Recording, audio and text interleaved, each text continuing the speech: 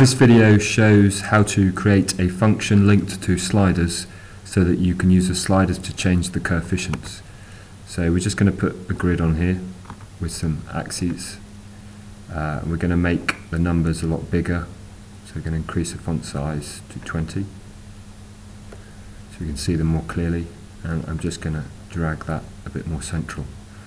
So we need the input bar to begin with, where we enter in the functions, and you can change the position of that input bar if you wish to. And then when you define a function with parameters in Geogebra, you always start with the sliders, the parameters.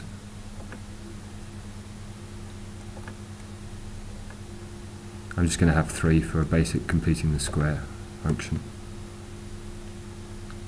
And I'm then going to type in my equation that's going to link to these 3 sliders. To modify the sliders, you can modify all 3 at once by dragging around them. Right click, I can unfix their position so that I can move their position. If I then right click on them, I can modify anything I like about their properties.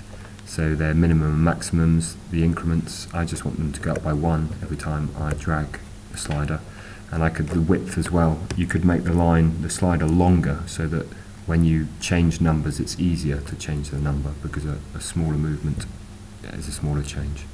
I'm going to leave it like that. So I'm now going to type in the completed the square version, so y equals a x minus b all squared plus c. It's important that the names that I use here, A, B and C, are exactly the same, capitals included, as the sliders there, so that they do activate these coefficients. Then press enter to put the function onto the screen, and you can see as I drag these sliders that the graph moves.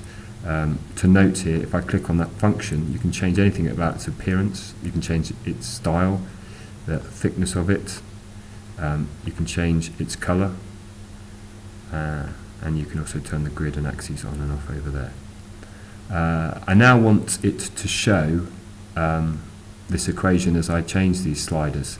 So unfortunately, if you right click here on object properties and go to algebra, there isn't a completing the square option for the displaying of that equation. So we're going to have to type it in as a text box. So I'm going to insert some text here, and I'm going to say I want the text to be y equals, I'm going to use the objects that are on the screen, so a, x minus, and I do have to use that object to select the b. I can't just type it in, otherwise it will assume that it's a static text rather than a dynamic one that changes as the sliders change.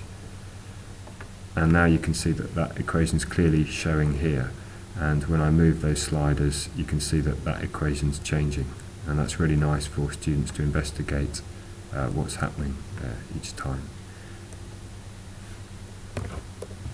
And again, as with the other objects, once you click on that text, you can change anything you like about its appearance. You can make the writing bold, you could make it a bit bigger, medium or large or very large. You could put it in a fluorescent box so it's a bit clearer and grabs the student's attention a little bit more.